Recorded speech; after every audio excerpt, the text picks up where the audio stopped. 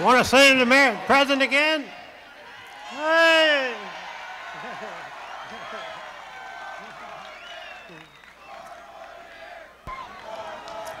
We now would like to ask the Mayor of Baltimore. Unveiling the statue.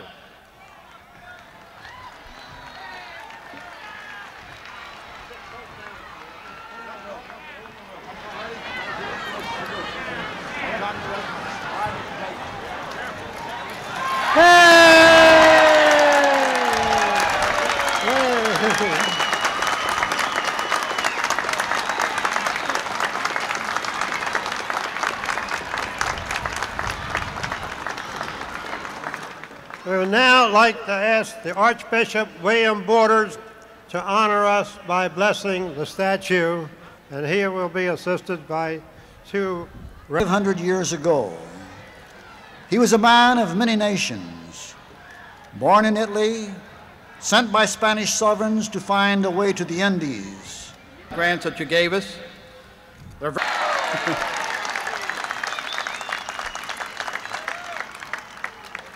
the ingredients of a great community and great people. Little Italy has been Little Italy through the good days and the bad days, the Italian restaurants, the Sons of Italy, St. Leo's. And this is an area where things have been done, but the proud figure of Christopher Columbus will stand tall overlooking this area. And you know, I wonder what Christopher Columbus would say if he were here today. And this is what he'd say. You know, I'm very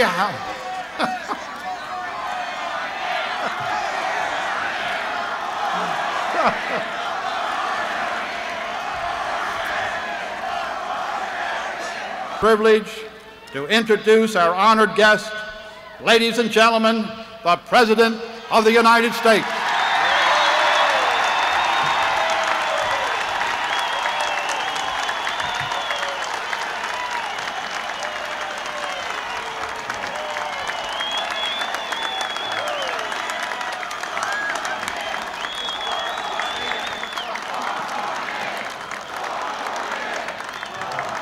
Thank you. Thank you very much. And thank you, Mayor Schaefer, Commissioner Battaglia, members of the committee, and distinguished guests. I'm pleased to be here in Little Italy with you to honor a man who reminds all Americans that we must always strive for the best, to push to the limits and beyond. Americans of Italian descent have given a great deal to this country. Their contribution began 492 years ago when Christopher Columbus, the son of a Genoa weaver, set forth on a voyage of discovery that changed the world. The ideals which many successive Italian immigrants brought with them are at the very heart of America. I'm speaking of hard work, love of family, patriotism, and respect for God. Columbus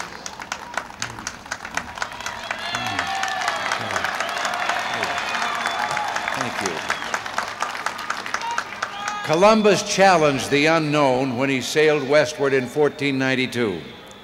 He was a man of vision who saw an opportunity, set down a plan, and then worked diligently to carry it forth. Contrary to what you may have heard in the last 24 hours, I do have a plan.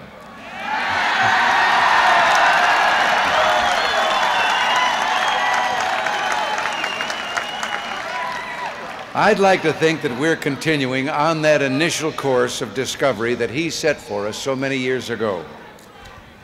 We turned a vast wilderness, the most undeveloped land imaginable, into an economic dynamo because we encouraged individuals with dreams to make those dreams come alive.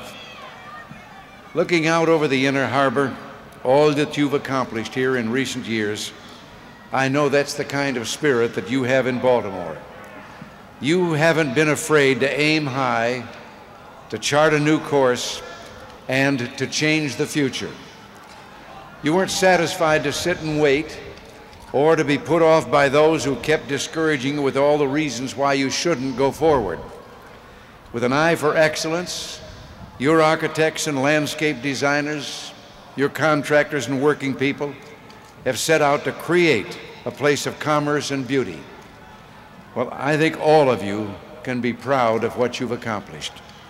The optimism I sense here, this optimism is something I felt all over this country. America has quit listening to the gloom and doomers.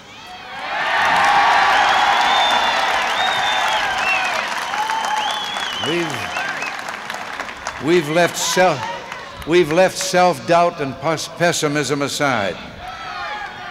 We've reclaimed our heritage, personified by individuals like Christopher Columbus. America has always been a vision of opportunity, a place where an individual could, with hard work, go as far as his own talents or her own talents would take him. And a few years ago, there were those who said that this vision of opportunity and freedom was dead, that we were a nation in decline, that we should lower our expectations. Murderous inflation and economic stagnation were the order of the day. Well, last night, I thought back to another night 4 years ago when I came to Baltimore for the first debate of the fall campaign. Well, as demonstrated in yesterday's debate, the central issue in this election is whether we're going to keep moving forward or go back.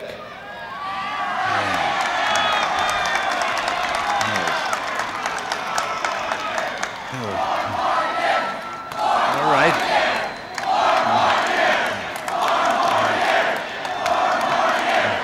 Thank you. Thank you very much.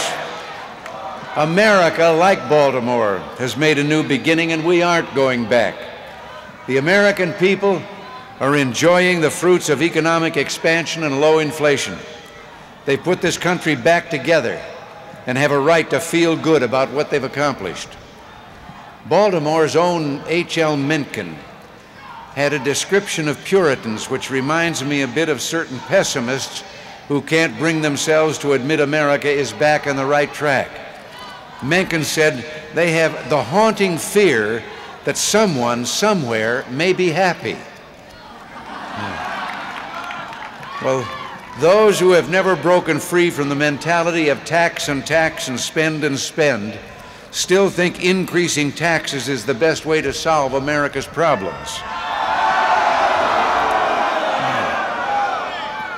We need a tax policy that offers incentives for people to work, save, and invest. All the things that will keep our economy growing and improve our well-being. We need a basic tax reform that will permit us to bring everybody's tax rates down.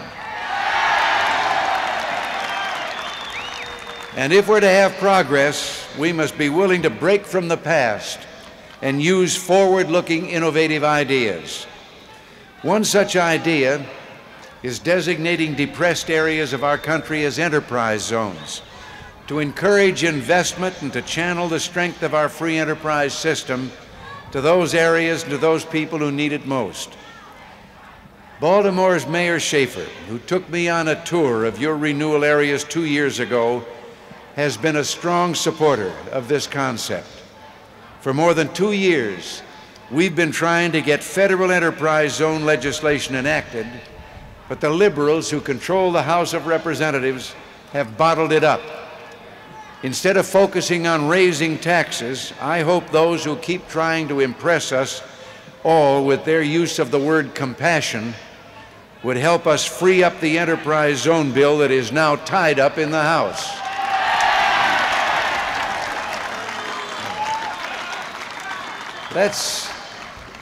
Let's quit talking taxation and start providing jobs and opportunity to people who need new hope.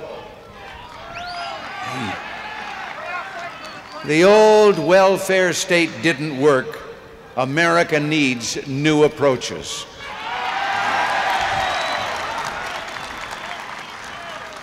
We don't need the failed federal programs that create dependency and leave people in despair. Last year, we replaced the old liberal CETA program with a Job Training Partnership Act. During its 9 years, CETA cost the taxpayers nearly $60 billion, $10 billion in 1979 alone. Only 18 cents out of every one of those dollars actually went to training, and only about 1/3 of the enrollees landed jobs. Well, in our new program, overall costs have been reduced, and 70% of the money goes directly to training. And working with the private sector, we've provided tens of thousands of the hardcore unemployed with the skills they need to find and keep a job. And during the first 6 months of this program, which ended in March, 70% of those enrolled found jobs.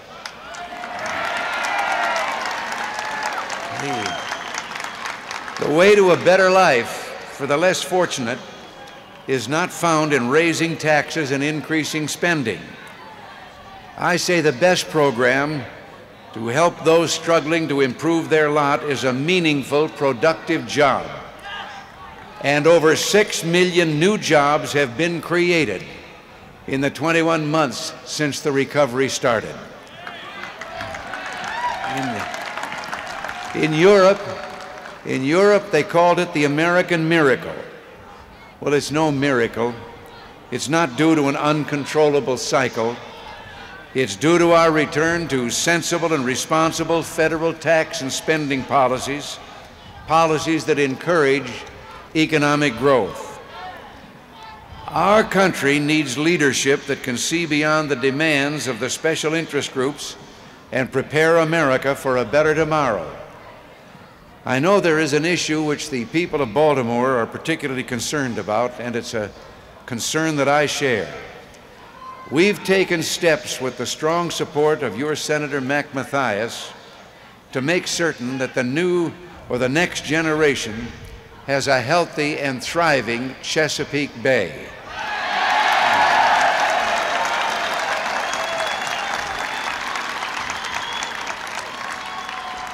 It's a national treasure, and we're not going to lose it.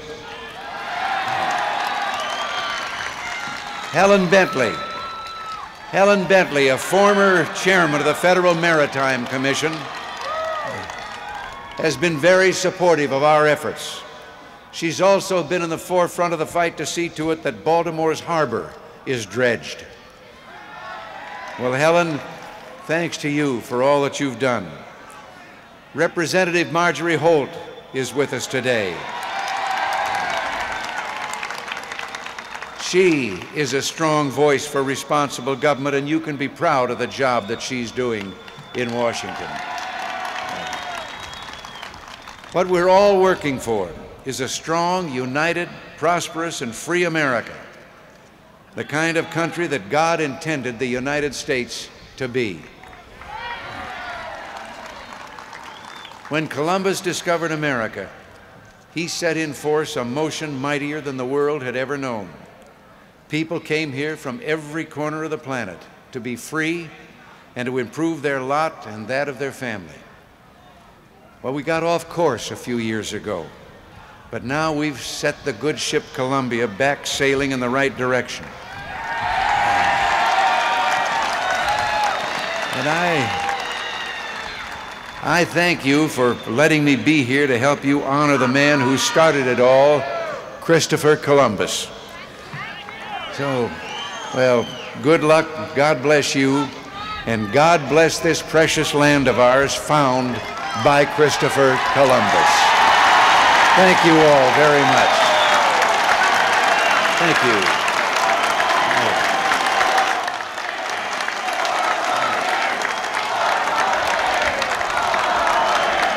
Thank you.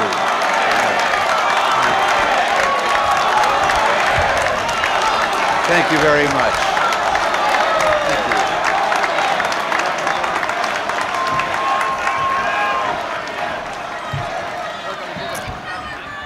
Well, we have one more thing to do now, and we'd like to ask the President of the United States and Mayor Schaefer to come to the podium, please.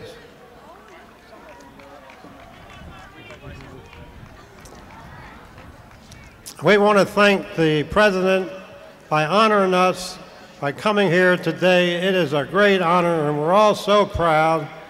But the Italian-American community wishes to present the President with a replica of the original Christopher Columbus made of the white marble.